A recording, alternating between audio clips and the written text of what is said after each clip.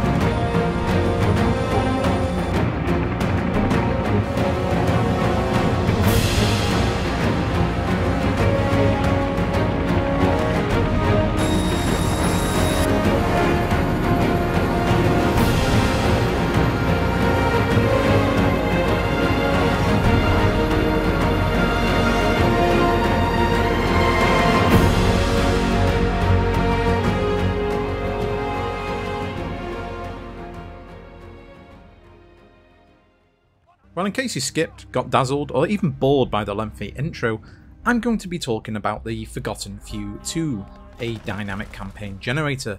But what exactly makes this different from the abundance of other Arma 3 offerings such as Ground Breach, Dynamic Recon Ops, Force Recon, or even larger scale scenarios such as the ever classic Pilgrimage, or more recently Anti-Stasi and Vindicta?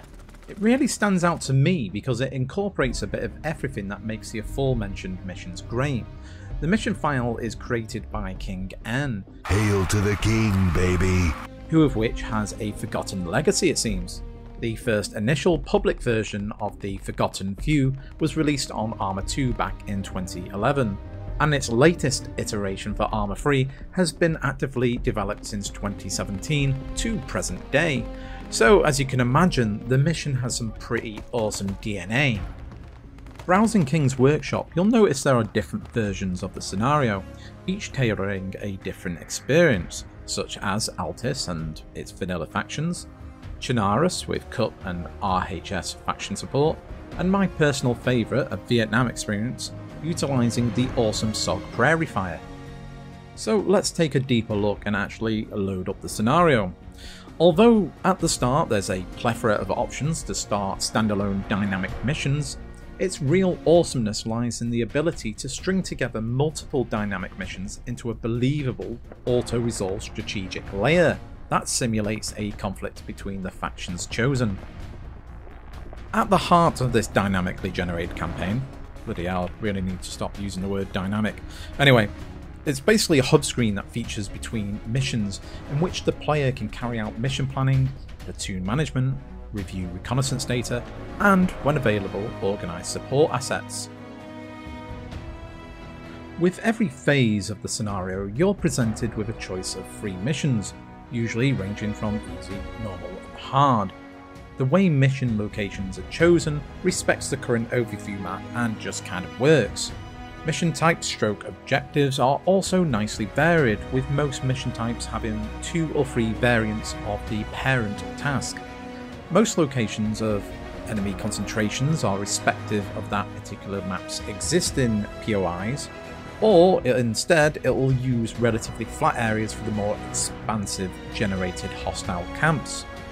The scenario also has ambient placement of anti-air assets, optional intel, camps, patrols, vehicles, you name it. However, be warned, not every single suspected enemy placement is confirmed as existing, nor do you have the knowledge of what actual assets are going to be placed there. This will become important later as you plan your team's insert and extraction. The difficulty is obviously influenced a lot by the placement of these POIs and the proximity to other locations as well.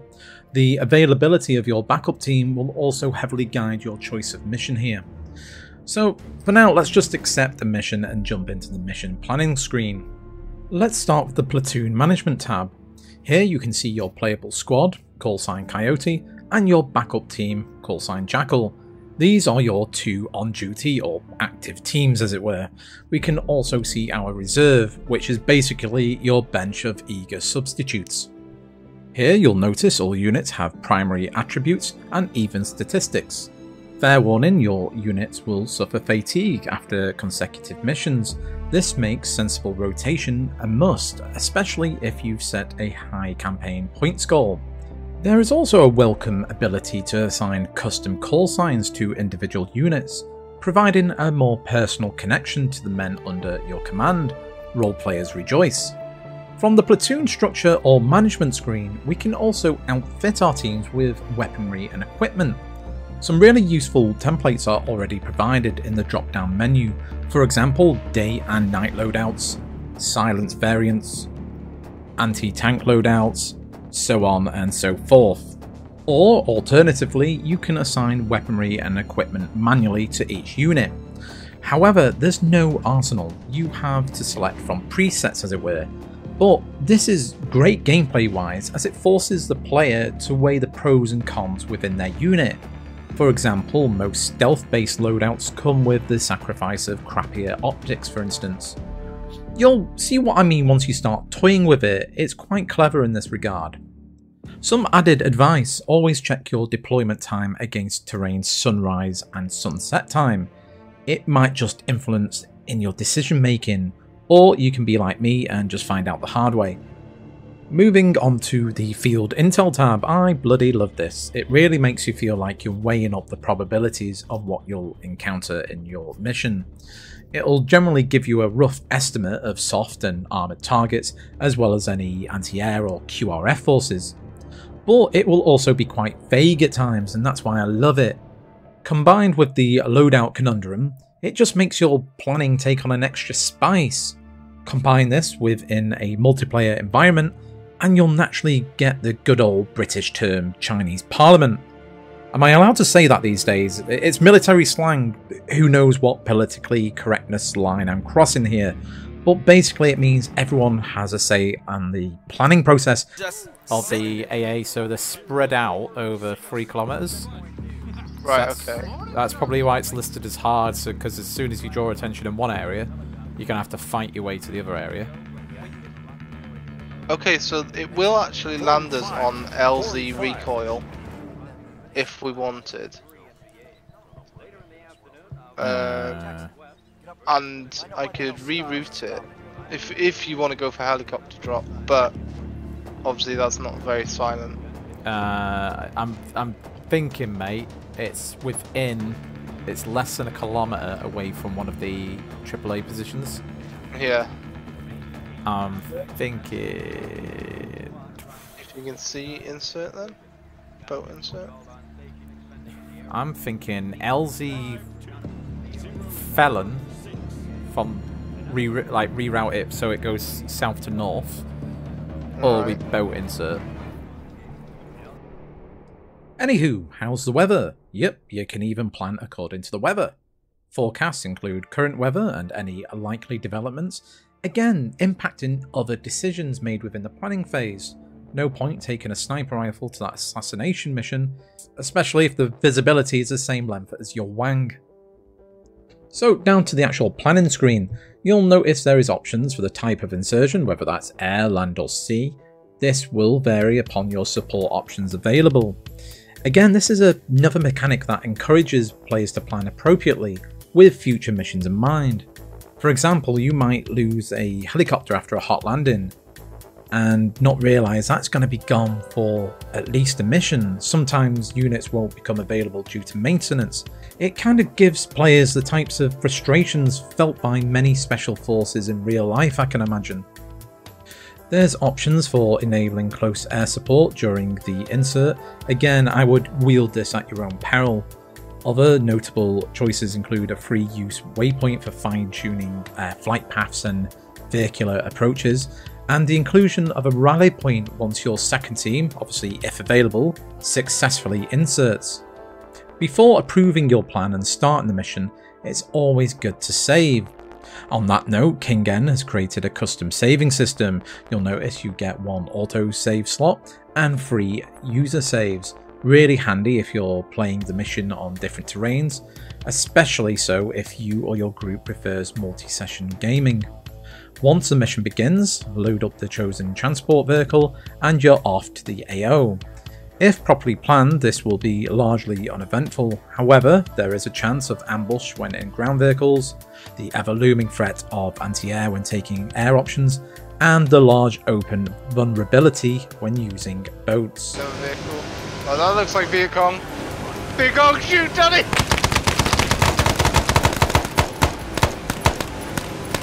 Oh, the firing arc wasn't great. That's my excuse. Whatever your main objective may be, the majority of the time you're on your own. Apart from missions where you're acting as a QRF or supporting an allied attack, you'll want your approach to be quiet as possible. Remember the intel map with all the possible enemy sites? Well, that's not all you're going to have to worry about. Foot and vehicle patrols will also be in operation. Sometimes there's a lone enemy truck that will pass through a POI. Other times it might actually stop and unload troops. As an added danger, civilians are also present in the mission, forcing you to really check your fire. You can try your best and try to stay on your assigned mission objectives, but you might want to take detours and engage targets of opportunity, which will all contribute to your overall campaign completion points. With this in mind, even smaller so-called easy missions with simple objectives can quickly escalate into bigger engagements, either by choice or just due to the fact there's been a monumental f***up. Talking of choice, in most operations you have a choice of whether or not to conduct an extended or sustained operation. What does this exactly mean? Well, instead of waiting for an exfil or planning your cross-country escape route, you may wish to continue your rampage. It acts as an additional mission, but without the chance of resupply, essentially taking extra objectives with the loadout you've finished your current mission with. You may also be missing close air support or any other supports for that matter. The plus side to this is that these operations will reward you with bonus completion points. Once your objectives are complete, you need to start thinking about how the hell you're getting out of there. It's something you should really be thinking about as early as the planning phase. Sometimes it's doable just to get out the same way you got in. Other times you'll need to take more, I'd say, drastic measures, such as even planning a cross-country hike through enemy territory, avoiding camps and patrols on the way as you push to reach your own lines. Although if you do have the support available and you don't have any immediate threats, you can request extractions by helicopter, boat extractions and even ground vehicle extractions, obviously the latter two being the most riskier. On a successful extract, you'll be greeted with the summary and point screen. Points are allocated and deducted based upon completion of objectives, destruction of enemy assets, casualties taken, supports used, etc, etc. These are then tallied at the bottom of the screen and added to your overall completion points. Cool music and countdown will ensue, and you're picking your next mission, or in fact enjoying a well played and completed campaign. As I've stated numerous times in the past, Arma provides us with those quick but deadly moments. You know what I'm talking about, the usual, oh, nothing has happened for the last 10 minutes or 15 minutes, whatever, as you trek across country, only for a firefight to erupt out of nowhere. It's the ever closer rumbling of engines in the distance which dissipates after a monumental close air support run. Then the silence again as you wade through your destructive weight. It's these moments that forgotten few can highlight and bring into focus why we love Arma. And as I mentioned at the start of the video, my favourite version has to be the one built around the SOG Prairie Fire maps. For the single player users out there, try adding SOG AI mod by Johnny Boy into the mix and you'll literally have one of the most complete Vietnam Special Forces experiences to date. For the folks mixing it up online, it's even better. And if you're just after a dynamic single or multiplayer experience with a sense of progression and immersion, then I implore you to check this mission out. It is such, I firmly believe it's an underrated gem on the workshop. Actually, I don't know if I would go as far as to say underrated. I just think it's often overlooked when compared to the bigger scenarios out there, such as Anti-Stasi and Vindicta and the likes of them. It gets lost in the noise. A lot of people with polls about like, oh, which missions should I go for if I've only just started in Arma? Guaranteed it's always dynamic recon ops, Anti-Stasi, things like that.